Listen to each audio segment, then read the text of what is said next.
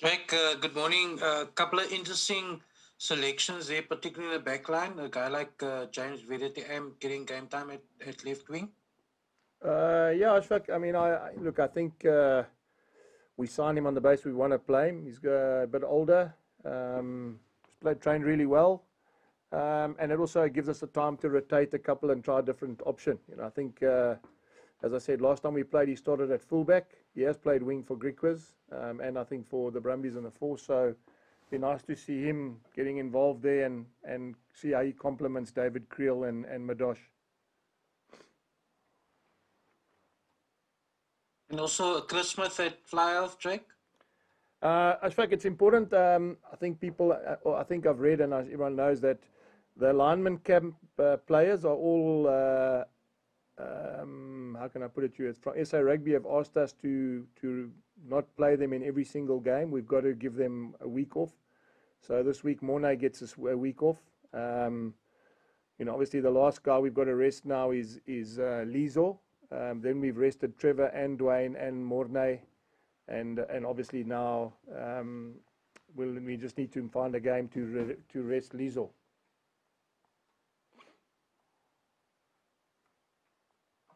Jake, just on Chris Smith though, he's obviously appeared in a lot of games for you guys.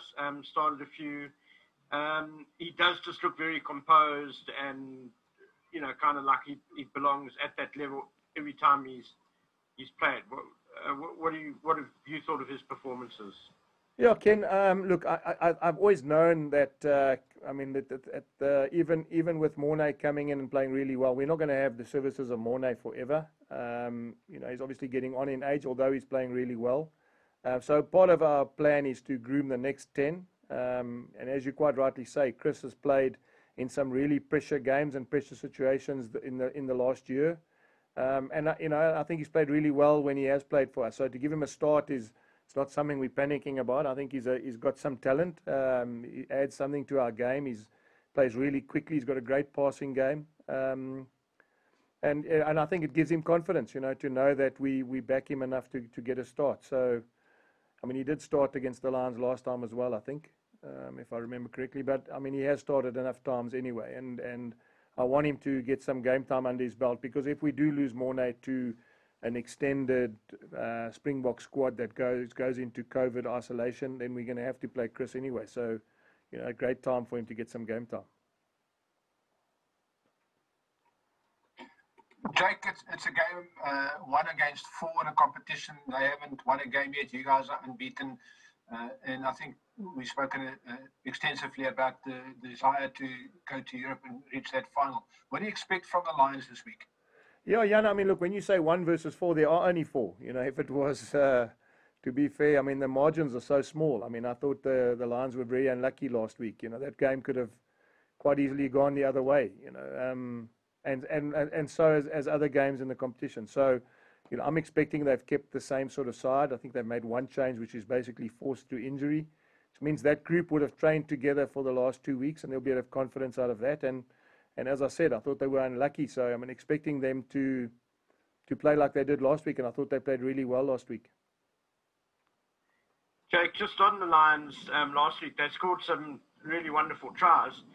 I guess the most important thing for the Bulls playing in this weekend is that you can't afford to give them turnover ball. Yeah, Ken, it's interesting. I had a chat to the coaches. The one thing, they did score some great tries. The one thing has probably shot them in the foot for the last couple of, I suppose, games and competitions is they don't score enough points. I think if you look at, that was obviously a good performance by them. But if you look at generally, the old teams of Johan Ackerman would have scored 30, 40 points. They might have lost 38, 35, or they might have lost 40, 37. But they had the ability to score lots of points. I think with this team, and I'm just, that's why it was so good for them to score some tries. I think that, they probably haven't gone to that same DNA that they used to have, where they could really score lots of points. So, but saying that, I mean, they showed last week that they can. So maybe that was a tipping point for them to actually get some confidence in scoring some points. Just to follow up on that, might it have something to do with the youthful nature? Because they got quite a few younger guys in there that hasn't been in top level competitions. Yeah, and maybe the 10. I thought the 10 played really well as well. I mean, Hendricks he looked the part, and some great offloads and the way he ran the game. So, I mean, let's be fair. I mean, they have had probably the most disruption. They've had Elton there, and then they didn't play many other 10s. Then Elton left, and they tried Fred, and now they got a youngster. They were going to try Tian there as well. So, yeah. I mean, I do think that they've definitely found some way in which they can score points, and I'm expecting them this weekend. It's going to be an afternoon fixture. 3 o'clock. I'm hoping the weather's quite nice, and I'm sure that if that's like that, there's no reason why they won't have a full crack at trying to score some more points. Morning, Jake. Just on a point of clarity, Ivan van Zyl, is he still with the Bulls, or will he be released earlier to go to Saracens? Yeah, no, Quibus, he's here till the 1st of July. So, I mean, if all things go well, he's probably back next week. Hopefully I'll get him onto the field. Hopefully for the next, hopefully we've got 2 games left, and if we make the playoffs, there'll be another game in play, and then there's, the Currie Cup starts on the 19th of June. There's 2 weekends there before the end of July, so, I might even use him to play those 2 Currie Cup games before he leaves in July, So, yeah, I mean, every player who's contracted to us finishes, that is leaving to Europe will leave in end of June, and then in the 1st of July, we will then get guys like Jacques Duplessis, Goosen, and Harold Foster. So basically it'll be a swap, for whoever goes out. We will just replace them in our numbers with the players who are coming in. Like, speaking about that, morning, the British and Irish Lions obviously in July, and you will be playing the British and Irish Lions. Is that a conundrum for you? First of all, with the aligned group of players that you will have that will go to the Springboks on the one hand, and the other group that you are assumingly honing their talents to play against the British and Irish Lions in July. What's going on in your mind, more or less, if you can disclose a little bit? Yeah, Simon, I mean, look, I think what he's quite right is that look, at this point in time, there's a Springbok, I think, double test against Georgia. At the same time, there's a Currie Cup. In the same time, in that little window, there's a British and Irish Lions fixture for us as the Bulls. So the difficulty is, and I think you would all understand, is I'm not sure who's in the box setup. I'm not sure how many players they'll take. I'm not sure how long they'll have to be in quarantine for. So therefore, we got to plan around the worst case scenario and the best case scenario. Obviously, if in July we've got all our top players available, and I'm talking about barring obviously the definites like Dwayne and Trevor and those sort of guys, but there's an SAA game the week after us, and I'm not quite sure who would be playing in that SAA game as well, because they'd also have to go into quarantine. I can't believe that they'd only arrive after the Bulls game on the Sunday to play on the Wednesday. So, yeah, I think what I'm answering to you, Simon, I think at this point in time, I'm just trying to cover all our bases. And if Chris Smith is going to be the 10, he needs to play. If Ambrose Papier is going to be the 9, he needs to play with him as a combination. I'm not quite sure, but I think the more sort of boxes I can tick, and the more combinations I can sort of put on the field, and the more sort of players I can get game time to, the easier it's probably going to be for me to put some sort of team on the field against the Lions, as in the British Lions. Jake, ekskuus, net nog 'n vraag oor Chris. Dis vir my nogal baie interessant eintlik. Ek meen hy het dalk nie so baie al gespeel soos 'n Marco nie, maar daar was op 'n stadium wat hy ook so 'n soort van 'n bietjie van 'n beskou is as 'n understated speler soos Marco en dinge, en hy het daai een mis gehad, jy weet, in Bloemfontein en dinge, en daarna net absoluut die heeltyd gegroei, jy weet. Nie noodwendig so baie gespeel soos wat Marco nou gedoen het nie, maar hy's net chuffed van, jy weet, die mental staal wat hy gewys het en die improvement en sy groei, jy weet, oor die afgelope paar maande, selfs al moet hy aanvaar, hy gaan nie elke week speel nie. Heinz, dankie dat jy gesien het hy het gegroei. Ek dink die feit dat hy elke oefening saam met Morney Steyn oefen en hy speel teen hom in die oefeninge, kan hy mos sien wat vir Morney anderste laat maak, en ek dink hy het iets anderste ook in sy game wat hy miskien vir Morney wys, jy weet, wat hy kan doen. So dis eintlik ook lekker dat hulle ten minste by mekaar kan of vir mekaar kan help. Hy het baie gespeel. Jy sê nie baie nie, maar as jy vergelyk, en jy kyk mos die ander spanne, Jy weet, wie is die losskakels wat die tweede losskakels wat baie gespeel het by die Sharks en wie was die tweede losskakel wat baie gespeel het by die Stormers en wie was die tweede losskakel wat gespeel het toe Elk en Jantjies daar was. So, jy weet, as jy maar uitdink en ek sê dit net in ons geval, ons is heeltemal gelukkig dat ons tweede losskakel baie meer gespeel het as die ander provinsies en dit beteken ons kry baie vertroue in die feit dat as hy hierdie week moet begin, jy weet, hy het nou genoeg rugby gespeel in vergelyking met die ander spelers. I mean, as jy nou dink, hierdie naweek byvoorbeeld is Abner, ek dink is sy 4de of 5de game. Jy weet, is die tweede game vir Hendricks wat 10 speel vir die Leeu's. En Cowan, ek dink, jy weet, ek dink jy weet, hy het nou amper elke game begin en amper elke game klaar gemaak. So, ja, so Heinz, ons is heeltemal gelukkig en ek het hom gesien groei en ek dink hy gaan, jy weet, hy 26 jaar oud nou, hy het deur die junior ranks gekom, hy het by Stellenbosch gespeel, hy het WP juniors gespeel, hy het, jy weet, so ek dink sy bevordering is eintlik baie goed vir ons, want ons kry nou die beste uit hom uit. Jacob, Fabian, met al die wedstryde met die Britse Leeu's nou en julle wat beslis oorgaan vir die final vir die Rainbow Cup en ander spelers wat jy gaan moet afstaan en Currie-beker, hoe gaan jy met die 45 spelers dit regkry? Ek het nie idee nie, Karl. Om eerlik te wees, ek het nie idee nie. I mean, op hierdie stadium, jy weet, ek dink as sprake en ek weet die CEO's en almal het nou vergader oor hoe gaan dit werk. Die onder 20 speel dieselfde tyd. Jy weet, daar's junior wedstryde of onder 20 wedstryde teen die ander lande ook in daai tyd.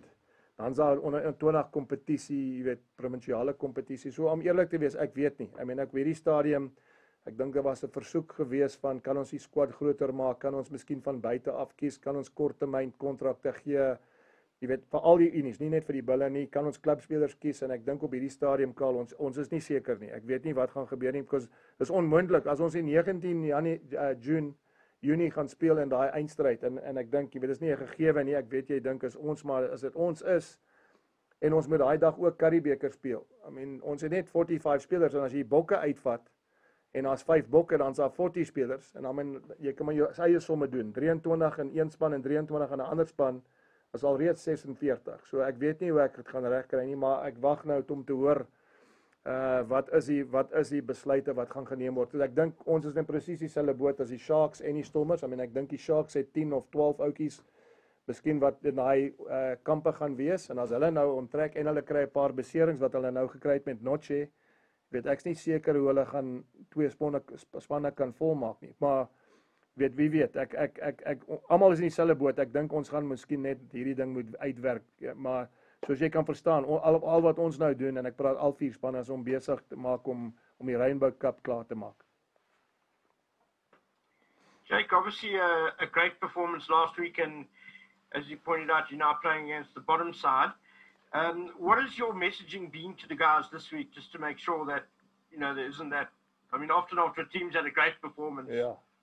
the Yeah, next week the edge kind of isn't quite there. Okay, Ken, let me just quickly, and I don't want to, but I didn't say they're the bottom side. I was asked one playing 4. So, I mean, they're not the bottom side. They just happened in the team of 4 to be at the bottom of the table. But, you know, I think Ellis Park is always a difficult place for us to play. And I see you giggling there because I know you're a Lions supporter. But the reality, Ken, is that they were unlucky. They were unlucky last week. And you know, keeping their team together, I'm sure their motivation will be to try and to knock over the number 1 team, and I'm talking about the team that's top of the log. But, you know, my message is quite clear. We just want to improve every week, and it's not a cliche. We want to keep winning. We want to make sure that we give ourselves a chance to play in that game on the 19th of June, and we have to win these games. You know, if we go overseas in June and we get to the final, we got to be good enough to win away from home, because obviously the final will be overseas. Then we must be good enough to get on the bus and go to Johannesburg and beat the Lions there. So my message is simple. You know, we measure ourselves on how we play. And yes, we had a great 40 minutes, and I don't want us to go in our shell now. I want us to try and kick on from that 40 minutes, because I think there's enough there confidence-wise for us to actually feel good about running out on Saturday and having a good game.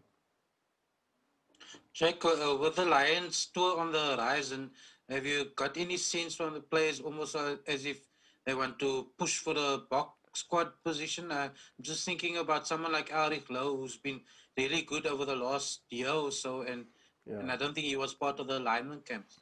Yeah, Ashfaq, look, I must say that one of the things that, having coached South Africa, I'm big here with my players in getting them to understand I want to produce Springboks. You know, I would like Cornel Hendricks to play for South Africa, and I'd like, you know, Stedman Gans to play for South Africa, and I'd like, you know, Ulrich Lowe to play South Africa, and the list goes on, because that's part of what we are as provincial coaches. We want to produce Springboks. And I know they know that if they play well for the Bulls and the Bulls does well, that happens on its own. So, you know, I suppose, because I've also been coaching for a while, I'm very big on the fact that let's just work as a unit here, and the doors will open for you. And a guy like Ulrich, you know, as you saw, the impact he made last week off the bench was phenomenal for a young guy. You know, I mean, everyone knows what a good play is, but to come in a game like that and run the lines he did, and support like he did, and defend like he did, and obviously carry like he did, is fantastic for us. So I'm sure, using him as an example, there's others in the room that we see every day that also have aspirations of being a Springbok.